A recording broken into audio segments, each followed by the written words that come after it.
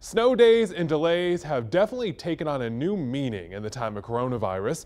But tonight, there's a brand new push from Republican lawmakers to get our state schools back to normal. It's part of several new developments in education. WFY News 2's Ben Smart brings you up to speed. This passionate crowd is calling for North Carolina schools to reopen now. Over the weekend, they gathered in Raleigh in front of the governor's executive mansion. Currently, each individual school district decides whether to hold class in person, virtually, or both. But this coming week, Republican lawmakers will unveil a new bill requiring all North Carolina schools to offer in-person learning, with online school still an option. Representative John Hardister says he supports the idea.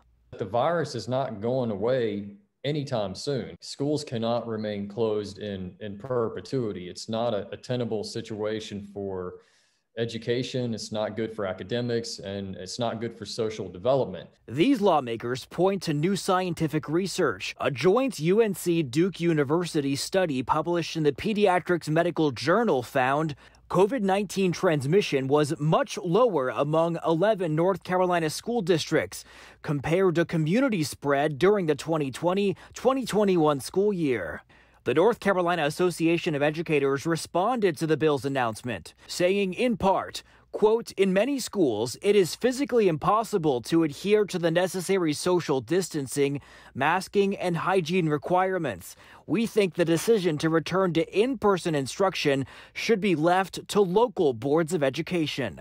As for private schools, they're a whole different story. We have been in school in person full-time since August. Allison Parker's two kids are in kindergarten and 8th grade at Burlington Christian Academy. They're limiting, people that are not teachers inside the buildings. Our children have to wear masks all the time. She says they were virtual during spring 2020, but went back in person in the fall and have been that way ever since. I think this virus is here to stay. I think this is a new way of life for us. Teenagers and kids in general, they need the interaction with other kids and their teachers. And what about the COVID vaccine? Teachers are part of Group 3. North Carolina is not currently offering the vaccine to them unless they're older than 65.